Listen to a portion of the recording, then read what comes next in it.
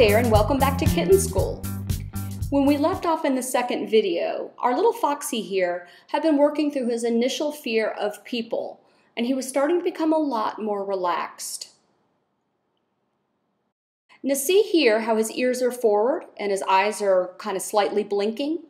This means he's not feeling nervous that we're approaching him. And you can see from this clip that was taken a few weeks ago when he first came to Kitten School, his ears were flat and to the side, meaning that he was feeling, at that time, fearful and nervous. You can tell so much about a cat's emotional state just by the position of their ears. In the first video, we started out Foxy's socialization using the social box, which was placed in a busy part of the house where he could stay for short periods of time. He'd get pets and treats, and he'd take naps, and this just got him used to being around people. And after a while, he learned that no one was going to hurt him. Once Foxy had become more comfortable being in the social box, we started to hold him in our lap, and we'd pet him very gently and talk to him, and usually he'd get so relaxed he'd start to purr and fall asleep. But although Foxy was starting to become relaxed when we were holding him, he was still skittish when he was on the ground, and he would run when we approached him. Here he got loose during a training session and ended up hiding under the bed. This is why it's best to have your socialization sessions in a closed room, preferably one where there's no furniture for the cat to hide underneath.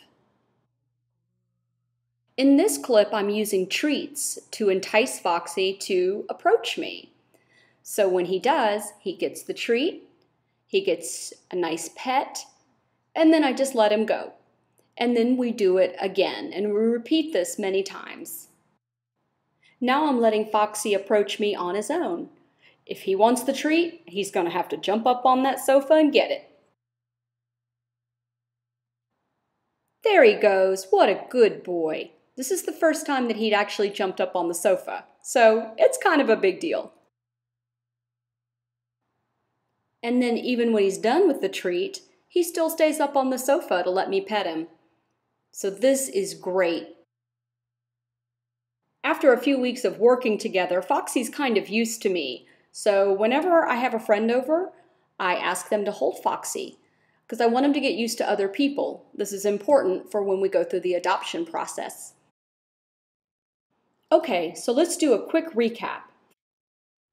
First, we started with sessions in the social box to let Foxy get used to being around the family. Then we started interaction by holding him and giving gentle cuddles and pets, along with treats. Then we worked on approaching him when he was on the floor, using treats to discourage bolting.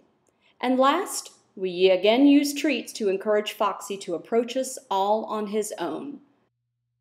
And in between, lots of love and cuddle time. It didn't take too much time for Foxy to decide to become our friend.